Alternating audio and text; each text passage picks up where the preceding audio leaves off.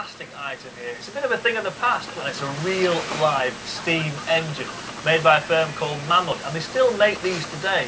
And the idea is that you pour methylated spirits in the barrel at the top here, and then in the bottom is your charcoal, which is on fire, and then that heats the methylated spirits in the boiler, and the next thing you know, the whole thing moves forward or backwards using this gearing system. And these come in all different shapes and sizes.